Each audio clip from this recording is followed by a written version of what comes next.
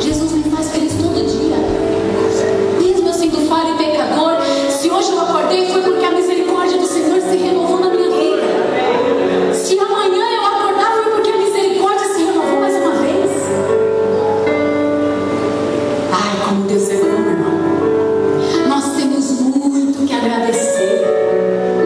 Luta a gente vai ter todo dia. Irmão, tem uma coisa para te dizer: quando acabar uma, vai começar outra. Essa, até Jesus voltar. Mas o lindo é que nós temos em quem confiar. O lindo é que nós sabemos que não estamos sozinhos, que mesmo estando na fornalha, Jesus está conosco.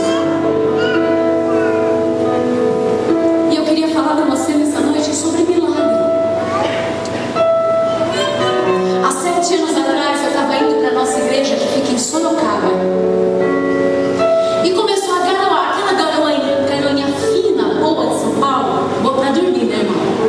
Pelo amor de Deus. Sabe aquela garoa fina que a gente sempre acha que tem o controle do carro?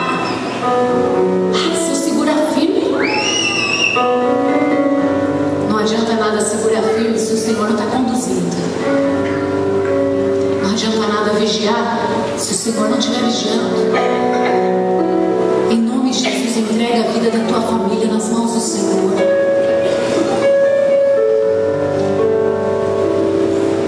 Entrei numa curva, saindo da Castelo Branco, entrando na Marginal Pinheiros.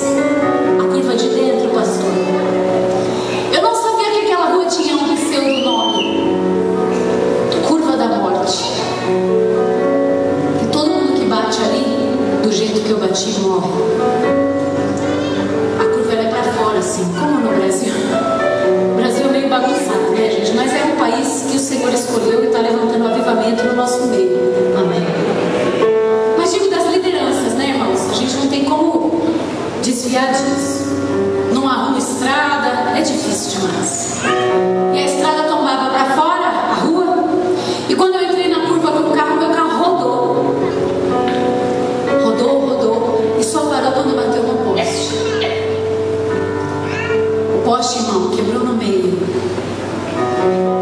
E o carro partiu em 2. Eu estava indo para a igreja. Mas a vida do servo de Deus é luta. Mas o Senhor garante a vitória. Ele garante a vitória. Não precisa ter medo.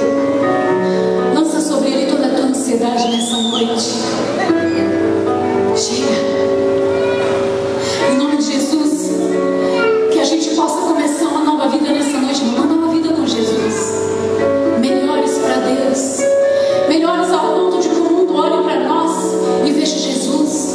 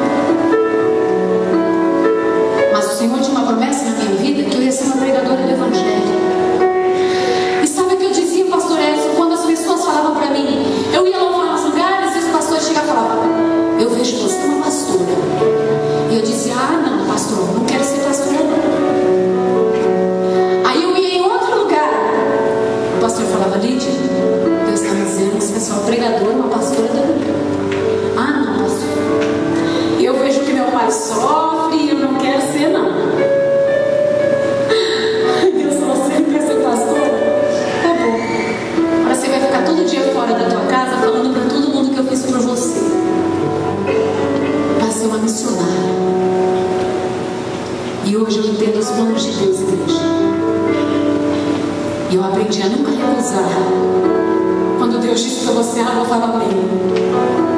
Amém. Eu não sei se você está contendo o dom que Deus te deu. Eu não sei se você tem uma promessa na sua vida dizendo: não quero ir. Meu irmão, vai. Em nome de Jesus, faça o que Deus quer de você. Não retenha o que Deus quer de você, em nome de Jesus. Fiquei 35 dias no hospital, igreja. Passei por 4 cirurgias, nenhuma foi simples. Mas porque o pescoço quebrou, eu tinha dores muito fortes. E ninguém sabia de onde vinha a dor. Então eu levava injeção no pescoço. E aí eles falaram: o que nós vamos fazer? Dá morfina, direto na veia, que nem soro. Morfina. Minha dor não passava um segundo. Morfina que nem soro. Eu não dormia, eu não comia, comecei a inchar.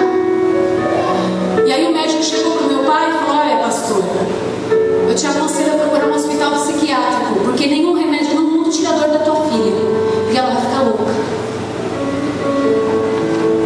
Mas nós nunca duvidamos de que quando Deus começa uma obra, Ele termina. Se Deus me ressuscitou naquele carro, não era porque Ele tinha uma obra para fazer.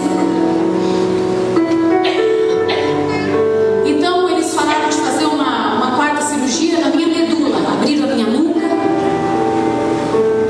queimaram os nervos da minha sensibilidade. 5 neurocirurgiões acompanharam o meu caso, porque ninguém sabia explicar nada. Então não passava, não chamava. 5 neurocirurgiões operaram a minha nuca, minha medula. Mas eu tenho certeza que foi o 6º médico que tirou a minha dor.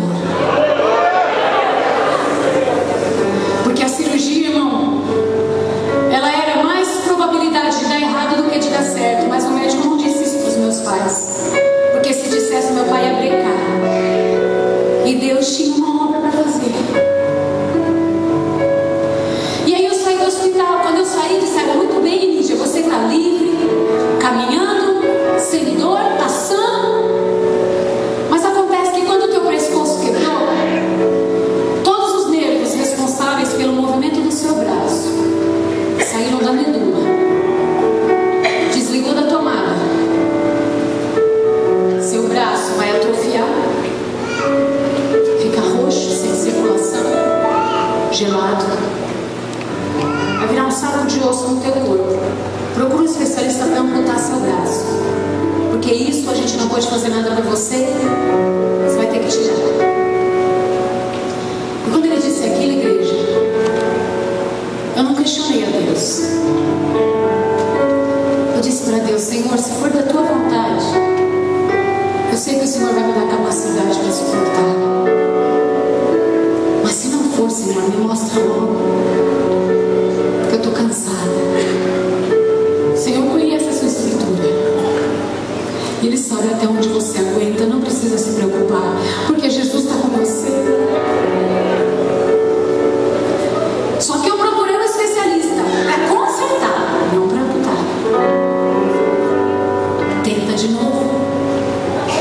Tenta de novo. E se não der certo, pelo menos eu tentei. Aí eu cheguei no especialista, irmão, arrogante. Quando eu vi que aquele homem era arrogante, eu vi que ele era vazio de Deus. Porque toda pessoa que é arrogante, irmão, é vazia de Deus e cheia de si. Ela pode, ela faz, ela consegue. E aí meu coração já travou. E coração de mulher, quando trava, fala aí.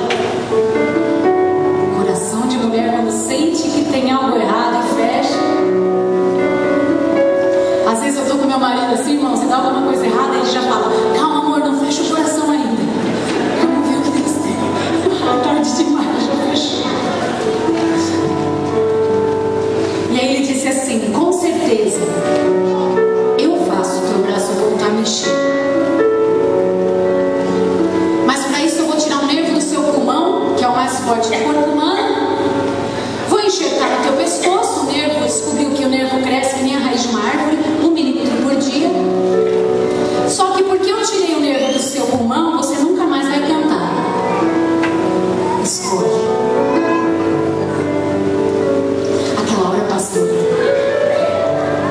diabo olhando para mim dizendo: eu te dou o que você quer, mas me dá o que me incomoda.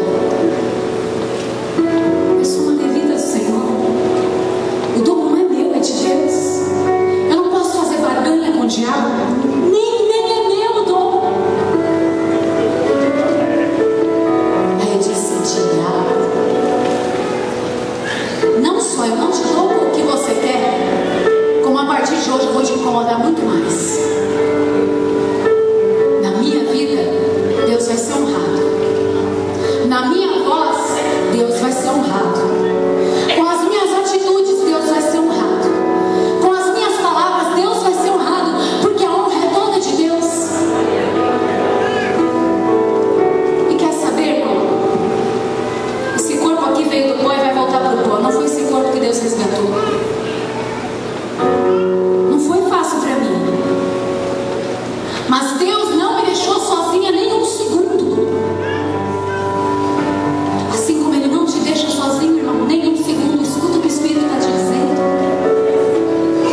Quantas vezes você entra no seu quarto e chora? Você não está sozinho. E eu sei que eu fui embora daquele lugar e disse: Senhor, me mostra logo o escape. E aí